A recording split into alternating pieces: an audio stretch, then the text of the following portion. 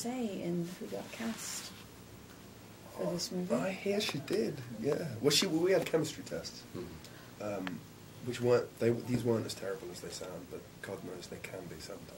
But we just had to get in a room and do a couple of scenes, and then it's down to our, elders, betters to decide if that chemistry You guys are going to sort of go down in history as being, both of you, simultaneously, her first sort of big love scene partners, which is just a little too much for me to take in at one time. Go down in history. This is what we'll be known for.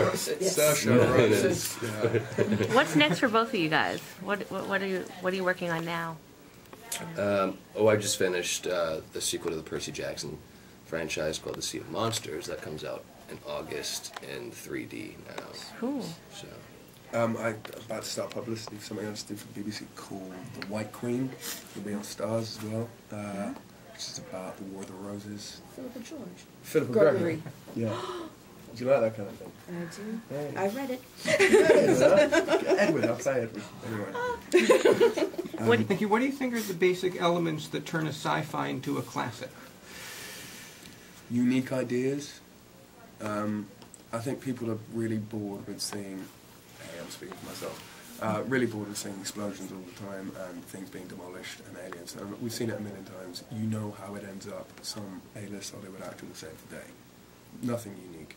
If you look at the great science fiction films, books, Close Encounters, 2001: Space Odyssey, it's less about explosions, it's more about ideas, it's about the human journey through this it poses peculiar world. Yeah. Not to say that the host is 2001: Space Odyssey or Close Encounters, but it has the same kind of sensibilities in the way that Andrew was really allowed to make a film that burns really slowly.